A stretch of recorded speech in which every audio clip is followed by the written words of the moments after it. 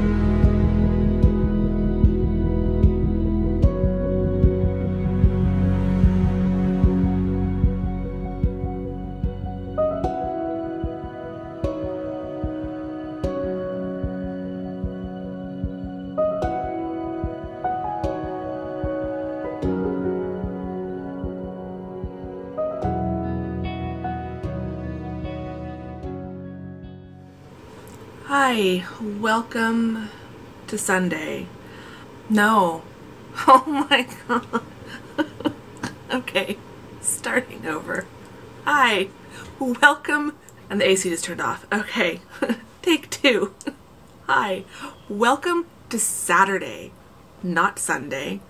Don't scare yourself like that, Andrea. Saturday. It's Saturday.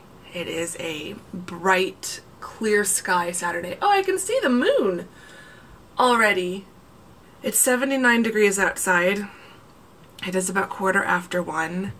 I have had an exceptionally lazy Saturday so far. I didn't intend to, but it's just going to be one of those days. I stayed up too late last night. First because I was watching the Pharaoh versus Allen docuseries on HBO Max, which, oh my gosh, it's so intense and it does get into details, and so it would be very triggering for some people, but it was so well done.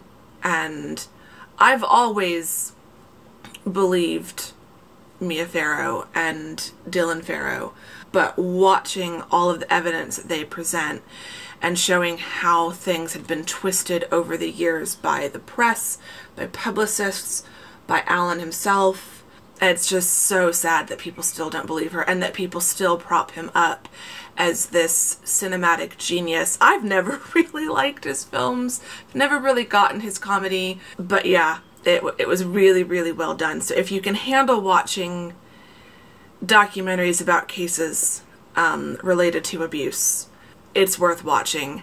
Then after that, I needed something to just not have that be on my mind when I went to bed, so I switched over to Netflix and started watching, oh, what's it called? The Lost Pirate Kingdom, or The Last Pirate Kingdom? It's the new docu-series on Netflix about the pirates of the Caribbean, kind of the truth behind the legend. And it's a combination of dramatized reenactments with historians and experts like talking about it like a documentary. I thought it was going to be cheesy, but it's actually really well done. So I think there's 8 episodes of that, and I watched 2 of them. So there's another series I want to watch, but that might have to be pushed to next weekend because I don't know that I'll have time to get through both of them this weekend.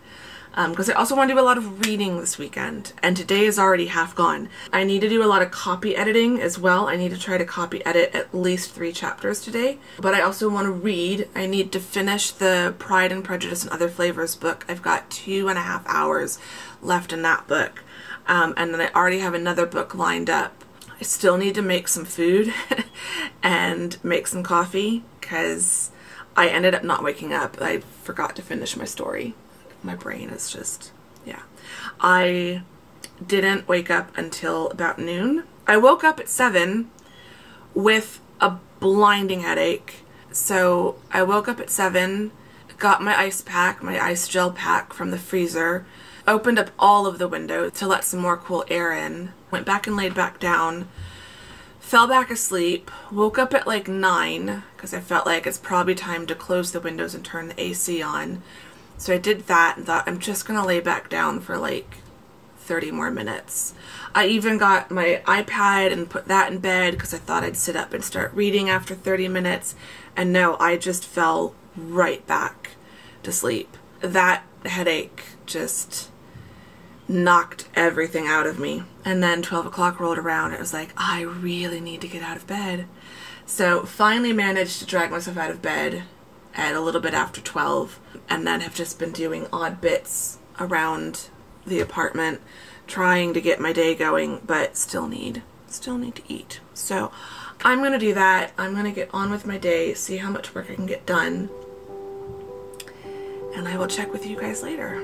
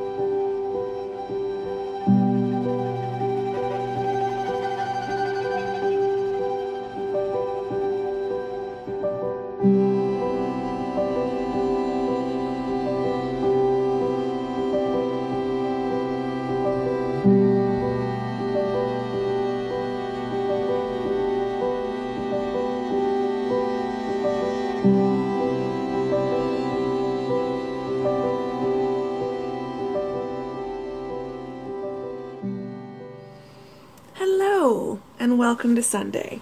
Today is Sunday, not yesterday, like I thought. It's noon, or just about noon. I did manage to wake up earlier today, which is great, but I'm only just now kind of getting to sit down and read because first there was a Whole Foods delivery order to be placed, and then I wanted to get my vlog footage imported and just get everything lined up in iMovie to see what I was dealing with because I need to edit that later today. I strung up the new string lights that came in from Amazon yesterday because my old ones, one of them had died a while ago.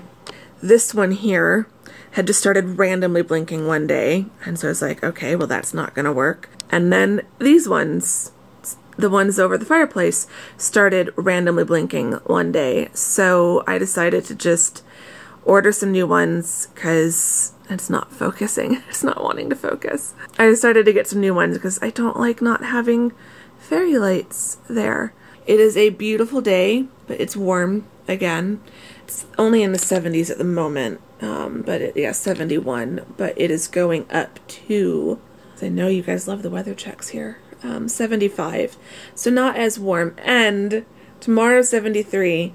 And then Tuesday and Wednesday, 66 and 68. So, but then by the weekend, back up to 79 and then 84 and 82. So we're getting a few random nice days thrown into the mix. And even 80s aren't bad. It's just too high to not have my air conditioning on. So yeah, so the AC can come off tomorrow. I've copy edited one chapter. I did that while footage was importing for the vlog, and then finished that after the footage got imported and I got everything set up in iMovie. So I need to do 2 more chapters, so that won't be too bad. I'll do that later. But now I just want to make some coffee, make some food, some lunch at this point, and get back to reading. I'm a few chapters into The Perfect Guests, I think it's called, by Emma Ruse. I love her writing so much. I loved The Au Pair, which was her first novel. So this one, the second novel, just came out not that long ago. I think it came out like around the holidays, and so I was too busy reading Christmas books, but it went on my list of books to read, so I'm reading it now, and I'm really enjoying it. It's so far set between 2 different points of view, one in 1988 and one in like 2019, like present day-ish. So that's exciting. I love back and forth books like that. I love mysteries, and she does a pretty good job. I mean, The Au Pair was really good. I'm excited to dive in. I want to just sit down and like read this all in one sitting. So I've got less than 3 hours. So if I can get breakfast made really quick and sit back down to read, it means I should be done by around 3:30-ish. And then I can have the rest of the afternoon to edit the vlog and copy edit More Than Fate and maybe do some other stuff. I have finished the Pirates Lost Kingdom or whatever it's called on Netflix.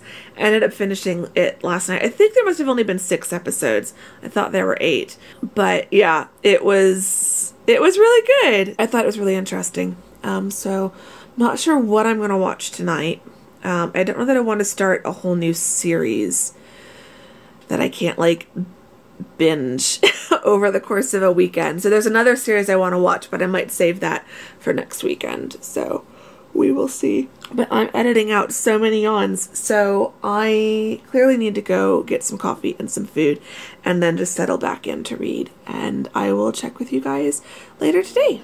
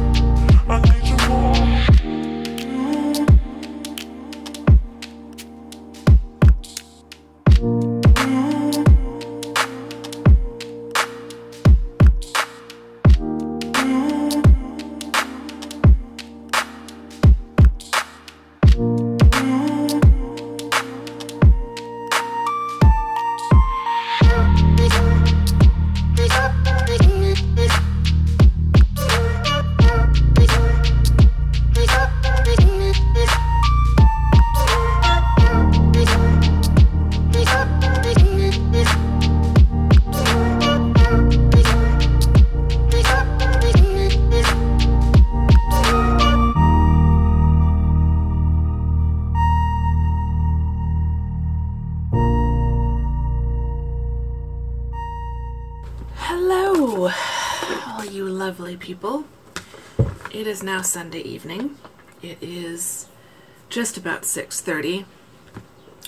I have finished copy editing for the day, which is great. I got 3 more chapters done, so I will start chapter 10 tomorrow. So I'm not quite halfway through, but I'm getting there. And if I do 2 a day during the week, so that'd be 10 and 11 on Monday, 12 and 13 on Tuesday, 14, 15, 16, 17, 18, 19 by Friday, then I could do 21, 22, and 23, 24 in the epilogue on Saturday and Sunday. Technically, I've got until the 31st, so it also gives me some wiggle room if there's a day where I only do 1 chapter or a day where I don't do any. I'm in a good spot. Managing to do 3 chapters yesterday and today has put me in a good position to not have to do 3 chapters in a day going forward, even next weekend. So that is really good. And so far it's working out to do it on my laptop. Obviously I can't show you because it would show you the screen, but on Scrivener I just have each chapter's in its own file like I do for all my books, and within each chapter I've got it set to double spaced, and I've put it up to like 150% as like the screen size, so it's really big on the screen. I can really only see like, I'd say 8 to 10 lines at a time, and so it lets me really take it in small chunks. The other thing I've been doing is reading aloud. The hard part about copy editing, whether it's on screen or on hard copy paper, you can't skim when you copy edit, because if you skim you'll miss stuff. And so reading out loud helps when I'm feeling a little bit tired, because it makes sure that I don't skim. So I've been not so much speaking out loud, but just kind of speaking under my breath, like almost like whispering, but reading each word, you know, more or less out loud, not reading it completely in my head silently. So that's helped. And then also splitting it up. So I did 1 chapter earlier today, and then I did 2 chapters back to back. I can kind of do 2 chapters back to back, but if I do more than 2 chapters in a day, I've got to break it up somehow. So yeah. It's been a very relaxing day. I finished the book I was reading. So in this vlog, the 2 books that I read, one of them I started last weekend, and then was reading it throughout the week, and then still had about half of it to read on yesterday on Saturday. So that was Pride and Prejudice and Other Flavors, and that's by Sonali Dev. Oh my gosh, whether you like Jane Austen or not, I'd highly recommend that book. It is a play on Pride and Prejudice, but she manages to modernize Jane Austen in a way that just made it really original, and so I just absolutely loved it. The next one is kind of a play on persuasion, it sounds like. Let me see if I can pull that up. Recipe for Persuasion is the second book in the series, and then Incense and Sensibility is the third book. And Persuasion and Sense and Sensibility are my 2 most favorite Jane Austen novels. I want to read more. I've got so many books to read, but I think this summer, when I have more time to read, I'll probably go back to some of these series that I've started and like just binge the rest of the series. So I think I'll try to find a time this summer to read Recipe for Persuasion and Incense and Sensibility back to back, because I just absolutely loved it. And if you've never read Pride and Prejudice, you don't need to be familiar with that story. If you've never read Jane Austen's novel or seen any of the various film adaptations, if you've never really felt like you're, you know, that interested in Jane Austen, I'd still give the book a try, because it is kind of a very modern and original take on those themes. But if you do like Jane Austen, and if you're a fan of kind of any twist on Jane Austen, definitely check it out. And then the book that I started last night and finished today was The Perfect Guests by Emma Roos. And oh my God, I loved it. I loved it even more than I loved The Au Pair, and I really loved The Au Pair. Emma is just such a brilliant writer for thrillers. Thrillers are hard. Mystery, suspense thrillers are really difficult. They can be done really, really poorly. Really poorly.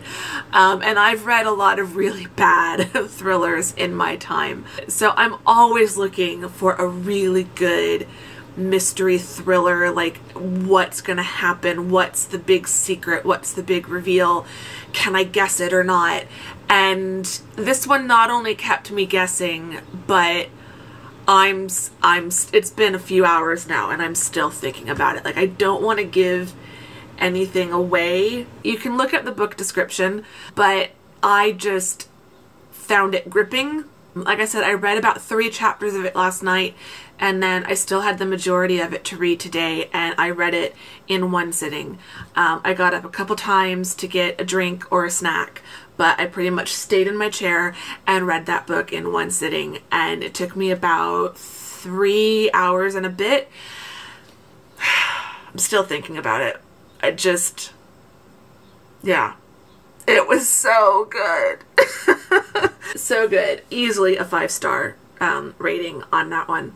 Emma is definitely a very gifted writer, particularly for this genre. If you like something that is a bit moody and set in a mysterious house out in the kind of British countryside, but it's not too creepy and it's not scary. It's just, the mystery is really, really good. Oh my gosh. Yeah. Like I said, I don't want to spoil it, but oh yeah, loved it. So would highly, highly, highly recommend that book. I've now started reading Lies We Bury by Elmar, which is also a second novel from a relatively new author. I read her book, The Missing Sister, last year sometime, and I know I mentioned it or reviewed it on this channel. So her second book just came out, and I'm really looking forward to reading that. So I've got a couple books in the library that I know are going to come up available at some point this week. So I figured I would read Lies We Bury really quick before those come available. I did buy a book and it arrived yesterday. I got this one, The Lost Apothecary by Sarah Penner, which, I mean, how stunning is this cover? And it's a nice hardcover. So yeah, I'm looking forward to diving into this one. A friend sent me the link to it, the description, and I read it. And yeah, hidden in the depths of 18th century London, a secret apothecary shop caters to an unusual kind of clientele. 200 years later, aspiring historian Carolyn Parswell discovers an aged apothecary vial in the River Thames. This sounds like my kind of book. But this sounds like one that I want to sit and devour in like 1 or 2 days on the weekend. So I don't really want to start it on a Sunday night. Yeah, I'm gonna let that one sit for just a little while, and then once I get through these next couple library books, I think I'll dive into that one. So there's your little book chat for this vlog, where we're at with the books. As always, I'm updating everything on Goodreads. I've got such a love-hate relationship with this website, but it is great for tracking what I'm reading. So I have been keeping that updated and keeping an eye on my reading challenge. I have read 27 out of 81 books for 2021, so I feel like I am well ahead of schedule. I kind of feel like I'm probably going to end up reading closer to 100 books by the end of the year. We'll see how far beyond the 81 books I get as far as my reading goal goes. So, our hookah question for the vlog. What brand are you loyal to simply out of habit and not because of its quality? I thought that was a really interesting question. I mean, the brand I'm loyal to both out of habit but also because of quality is my skincare brand, Eminence. I have raved about that brand from the beginning of this channel, and I have tried other skincare brands. There are other brands and other products that aren't Eminence that I do really like, but I always come back to Eminence. But that's out of both habit and out of quality. So simply out of habit, so not so much product, but just like stores. Whole Foods, there you can get quality food at other grocery stores. Just Whole Foods is kind of habit. That is probably one that's more out of habit than because they're necessarily the best place to go. They're certainly not the cheapest, but it's just kind of become the habit to shop at Whole Foods. So I would love to know, is there a brand that you are loyal to more out of habit than because of quality? I think that would be really interesting. Say hi in the comments. I will reply eventually. Give the vlog a thumbs up if you've enjoyed it. Subscribe if you're not subscribed. All of that good stuff. I am now going to go grate up some cheese and have my chili because it has been simmering for quite a while now. Thank you for watching this vlog, and I will see you all in the next one. Bye.